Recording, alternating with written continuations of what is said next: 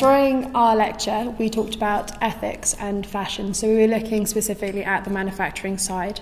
We started by looking at the fabrics and how you could get different types of processes in order to manufacture fabrics and before it goes into the factories. We then looked at how the fabrics then went into the factories. We looked at ethical and unethical manufacture, so that might be looking at sweatshops and what constitutes as that.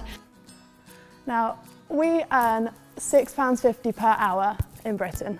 I mean, a lot of my friends will complain about earning £6.50 an hour, but when we look at the factory workers over in other countries, they earn 10p an hour, and they're doing a repetitive thing over and over again, like sewing one side seam or one zip for literally every single day for 19 hours, and they don't get weekends. We then went on to talk about companies that were specifically ethical and that inspired us, and that the whole industry wasn't completely doom and gloom.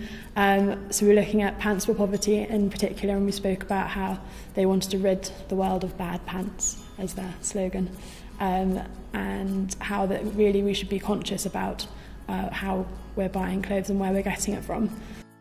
The excitement for the day, I think, built towards the end, because I think they became more and more involved within the ideas that they'd come up in their shirts.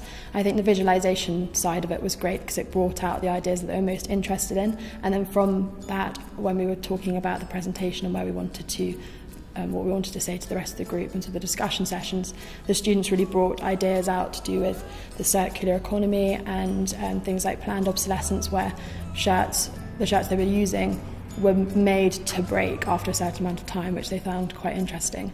So there were specific points that they sort of picked up throughout the day that they brought through and then wanted to talk a little bit more, which was really interesting. And the visualisation of it from their minds to the shirts was so fascinating to see the link between them.